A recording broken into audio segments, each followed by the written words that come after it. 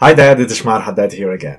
In this video, I'm going to do the first lab for Juniper. So this is something that I'm planning to do also for you, to just show you how you can do the configuration on Juniper routers using the JUNOS, or JUNOS, what we call it, which is the operating system on Juniper. So I'm going to do a very simple lab. I'm going to show you how you can apply IP addresses to the JUNOS and then on two routers to be able to ping each other. So that's a very simple lab because it's going to be the first lab using Juniper. Alright, so here I do have two routers, as you can see. We have JUNOS 1 and I have JUNOS 2. Actually, those are running on the GNS3. And if you want, I can just show you here. This is GNS3. And the interface which we're going to use for these two routers is the EM0. So EM0 on JUNOS 1 and EM0 on JUNOS 2. Now, I'm going to do also another lab to show you how you can use JUNOS on GNS3. So I'm going to show you all steps how you can install JUNOS to work correctly on GNS3. Now, let's start directly to see how we can set IP addresses on JUNOS and then to see if those two routers can ping each other. So at this moment, I'm on the shell level. We need to go to the operational level. So the command that we need to write is CLI. You can see we have a greater sign here. And from here, if I say show interfaces and then there's, and then you can see that EM0, which is this one, this is the connected one on this router. It doesn't have an IP address. Same if we go, this is JUNOS 2 actually. If we go to JUNOS 1 and we do the same, and over here we have to say show interfaces, and then we have to say there's. And then you can see also EM0 doesn't have any IP address. Alright, so what we need now to do is to start putting IP address. So let's start with this router. This is the first router. So to start putting IP addresses, we have to go from this level, we have to go to the configure level. You can either write configure or you can write edit. So both are okay. Alright, now of course those things they are all explained on Juniper GNCIA, which is the certificate. So what are the different levels? And that's something I will plan to do a course for that. But now we are on the root level. The first thing we need to do, or we have to think of, is to put a password, because by default the router doesn't have a password, and we have to put a password for the root. All right. So to do that, we have to say set system. And we have to say root authentication, then question mark. We have to use, let's use plain, this one, plain text password. So I will use Juniper 123, Juniper 123. All right. And then I will say commit to save my configuration. So this is done here. Let's do it also on this level. Why we need to use the password? Because if you don't have password, you cannot do commit. Commit means to save the configuration. So let's go to router 2 now. And over here, I have also to say configure this time. And you can see it also takes you to the configuration level. And then from here, we have to say set system. And then from here, we have to say the root authentication, plain text, password. Also, I'm going to use Juniper 123, Juniper 123. Very good. And let's save this. Excellent. So now we have to start working on making the IP address. So let's go first to the router 1. So how to do that? We have to go from here and we have to say edit and then interface. And if you make question mark, then you have to put the interface name. In my case, it is EM0. All right. On GNS3, you connect to EM0. If you have a real Juniper router, then if you are connected to fast Ethernet 0 over 0 or gigabit Ethernet 0 over 0, you know, because you are putting the cable to the router.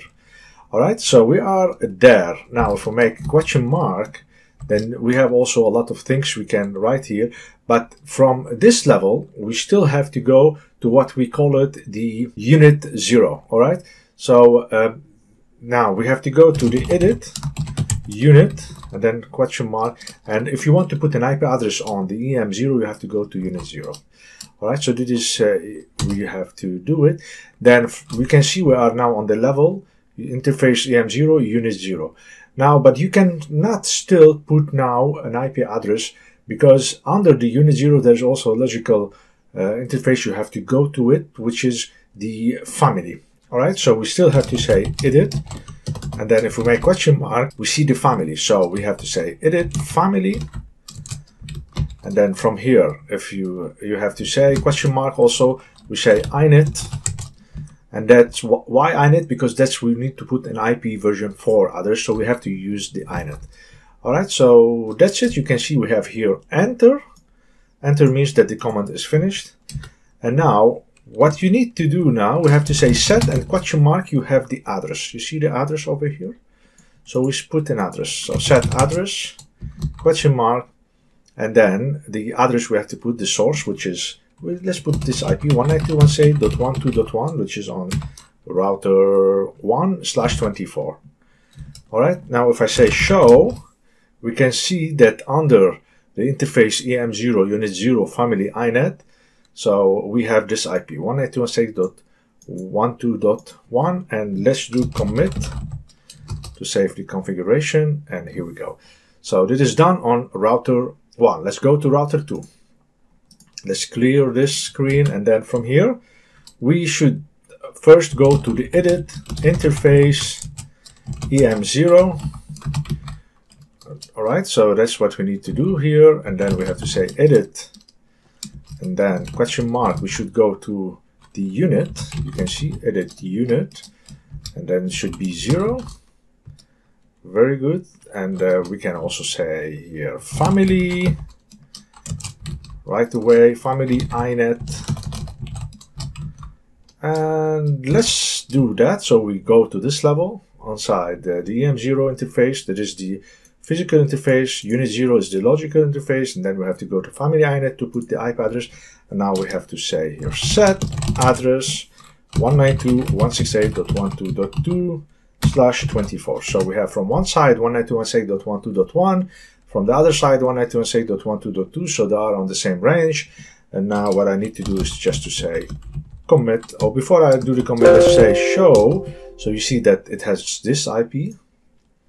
Receive, very good.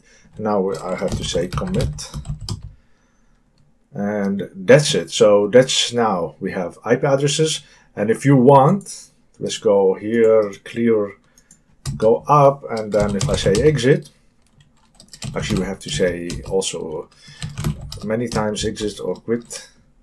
So let's go to this level where we are now on the operational level, and from here if I say now show interfaces TERS, so we can see that the EM0 now it has this IP 192.168.12.1. Let's try to ping from this router to the second router. So let's do ping, and then the host is 192.168.12.2, and here we go. You can see I have a ping reply. Same if we go to that router. So if we go to here and we say quit, and now we say show interface TERS, and then we see this is the IP there. If we try to ping to 192.168.12.1, and here we go, we have also the ping working. Very good. So also another comment that I would like to show it to you, which gives you some more details, which is show interface. Instead of saying TERS, you say brief. Then you have some more information, which is for me this one, the EM0. That's what I want to see. And so you can see some more information shown up over there. All right, that's really what I wanted to show you in this lab, just to be a bit familiar with Juniper. And of course, I'm planning to do more videos for you about the Juniper, so to be more familiar with the JUNOS operating system, which is really nice because JUNOS and Juniper, they are also very big in the market, and a lot of network engineers who knows how to use Juniper, they can also find very good jobs, especially because Juniper, they have a very big products for data center and core networks. So then if you know how to use JUNOS, then this will help you to have a better job maybe for you. So this is what I wanted to show you in this video. I hope it was informative for you, and I will see you in some other videos, and most likely the upcoming video will be how to have Junos installed on GNS3. So thank you very much, and see you in some other videos.